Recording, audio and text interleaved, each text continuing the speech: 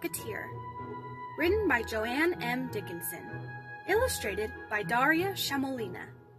I'm Rylee. I build things like engines and sprockets.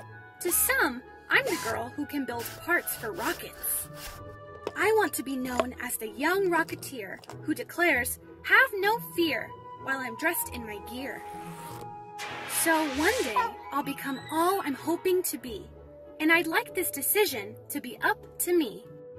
I would love blasting off through the Earth's atmosphere with the rocket I built as a skilled Rocketeer. I will fly in my rocket throughout space and back. My friend Cosmo will ride in the safe storage rack. When I'm up there, I'll gaze at the moon and the stars. I will visit the planets you can't reach with cars.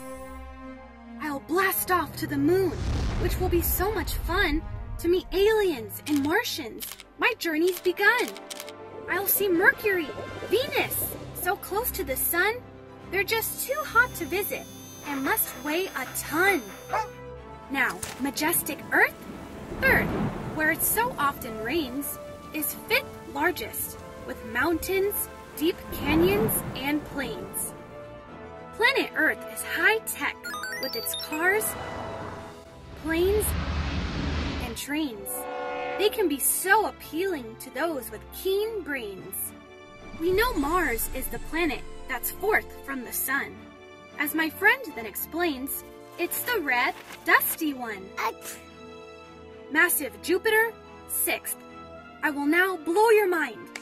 It has more than the mass of all planets combined.